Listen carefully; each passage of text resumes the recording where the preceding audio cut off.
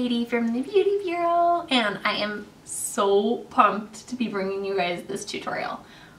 Well, let me rephrase. I'm not really pumped to be filming myself doing my own hair, which is looking a little bit Goldilocks right now, but you guys have requested it, and so I'm bringing it at ya. So if you want to find out how to get these beachy kind of rocker waves with your straightening iron, throw that curling iron away, throw that curling rod away. All you need is a straightener. So if you want to find out how to get those waves, keep on watching. Okay, so I just got out of the shower, and today I used the Bedhead Recovery Shampoo, which I have been loving. It's for dry, damaged tresses that need a moisture hit. So I used that today, and then I really like the Kenra line, but I haven't tried much from this line. And so today I used the Nourishing Mask Deep Conditioning Treatment, and I actually really like it. It doesn't smell... Actually, I take that back. It smells better than the macadamia oil. It smells a little bit more florally, and I really like how it leaves my hair feeling. So those are the things that I used in the shower. Next, after I've towel dried my hair, I use the Bumble & Bumble Mending Complex. This is for the truly damaged. So they say like to put a quarter size amount in your hands. I probably do like 4 quarters stacked on top of each other. And then I just run that through all of my hair. And you want to be sure that you're putting a product like this in before you put in any other product, so that it really has time to adhere and soak into the hair follicle. I try to focus on the ends because that is where most of my damage is, but you can comb it through with your fingers all the way through. And then the next thing I do is I put in my leave-in conditioner, and right now I'm loving this soy tri-wheat leave-in conditioner from Healthy Sexy Hair. It leaves my hair so strong, so supple, so soft. I can actually comb my hands through my hair after blow drying it, and typically it's really brittle, and I can't do that. So I love to put this right in the ends. I basically drench my hair again after it's been towel dried. I just soak my hair again in this lovely product. And I love leave-in conditioners as opposed to deep conditioners because they stay in your hair and they actually work their magic in your hair.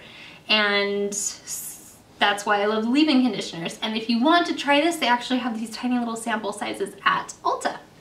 The next thing I use, you guys are gonna die. I use so many products on my hair to do so many different things. But I hope this is helpful. The next thing I use is the Big Sexy Hair Root Pump. And all I do is focus on this crown of my head, and that's gonna give me more volume right where I want it. Which is right here, like in my middle part, and then right down these lines too. So I separate down a deeper side part and just kind of squirt it in my hair, and then toss all my hair through. And then I just take like 1-inch sections and keep doing that with that same product.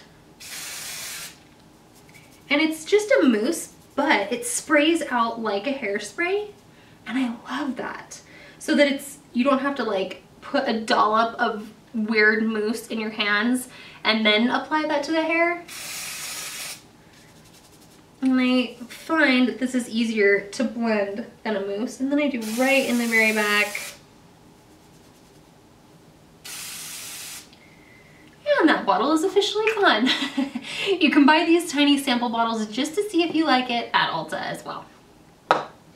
Okay, now I am ready to blow dry.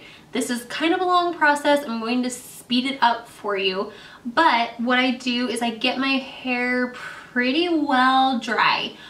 I would say about 80% dry, and then I partition it off. So I'm gonna get it 80% dry now.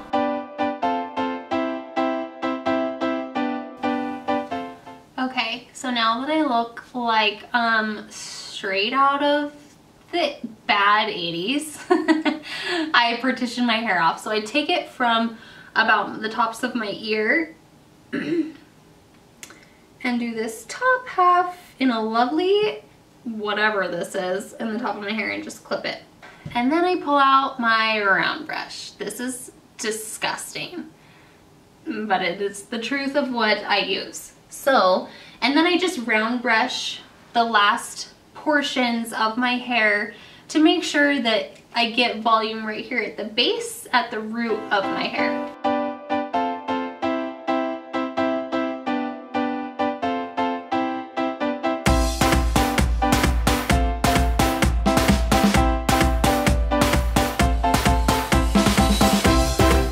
And then I move on to the next section.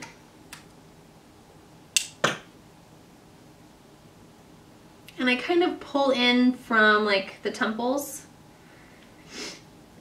and leave that part for very last.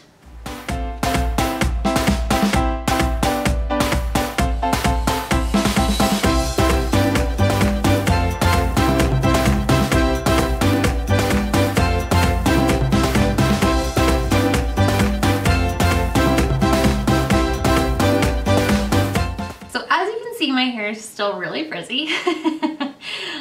This is where the straightening and curling comes in. So just part your hair wherever you like to part your hair. Recently, I've been liking parting it right down the middle. So I just take my fine tooth back comb that has a pointy little end here, and I just run it right down the middle and let the hair fall. Once I've parted it, I'm going to put a heat protectant and softening styler in, and my favorite one to use is the Hairdresser's Invisible Oil. It provides the best softness. It's an oil, and so if you'd really prefer, you can use an argan or a Moroccan oil, and I just actually put probably too much in my hands. It's a dime size amount, but then I just smother it in my hands and swipe it through the ends of my hair.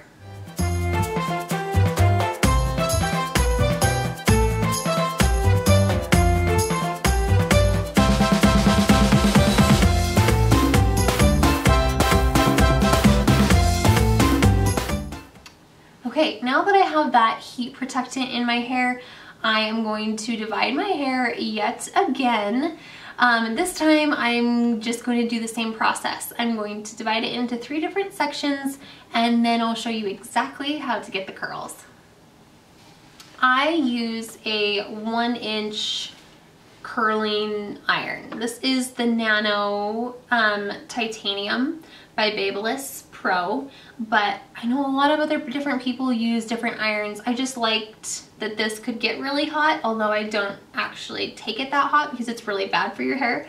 But I put it on 340 degrees, and that is what I find works best for my hair. So I take I would say this is almost a 2-inch section of hair. I don't know if you can see that. And what I make sure I'm doing is I am straightening this part right next to my scalp, and then I take the iron and turn it backwards away from my face, and then pull the hair away from my face and away from my head. And I do it kind of slowly. And then I just quickly do this last part so that you can see it's a little bit straighter here on the ends. And if it doesn't end up straighter, I actually just end up straightening it. We'll go over that one more time. I take a section of hair, parallel with the flat iron. I go straight for a little bit, and then I turn it backwards on itself, and then pull the straightener as I would normally.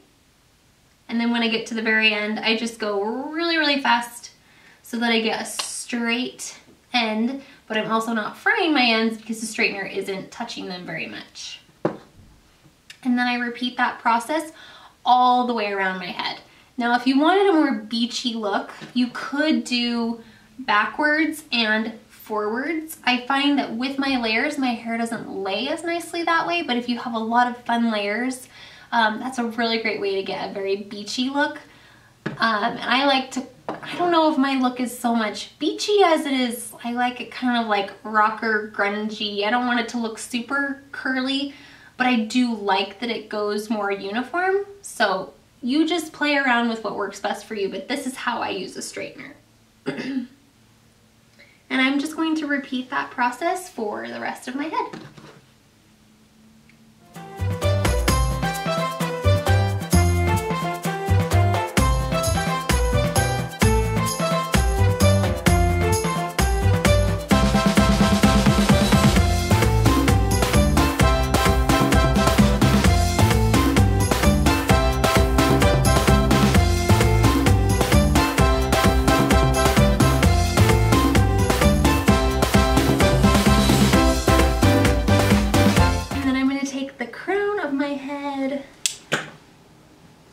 Let that down, and I'll walk you through the curls again just so you understand. So I take about a 1 to 2 inch section. Here we go. I straighten away from my scalp and then go back in and turn the iron away from my face. And slowly pull it away, and then quickly do the ends.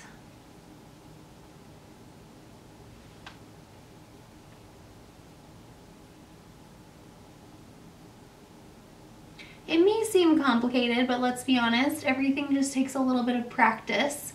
And so if you don't get it right the first time, that's all right, just keep trying. And I think the key to this look is not having things look uniform. So if different curls look different, that's the beauty of it. That's gonna give you a more beachy, fun, like more casual look than even what I'm doing, so.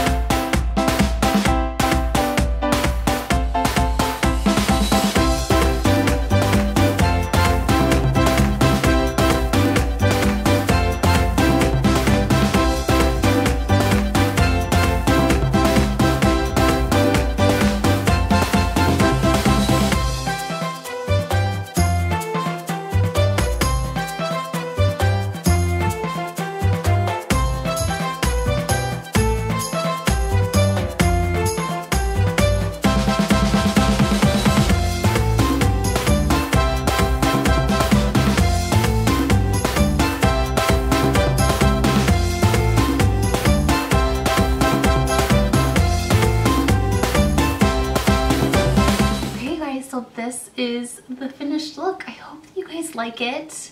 I hope that it's not too uniform. It looks really kind of crazy right now. I promise it looks amazing after sleeping on it, after letting it rest for a few hours. It just kind of tames down and looks less Goldilocks. Promise, promise, promise. If you try this, make sure to give it a thumbs up. And I love you guys. Thank you so much for watching, and I hope you enjoy.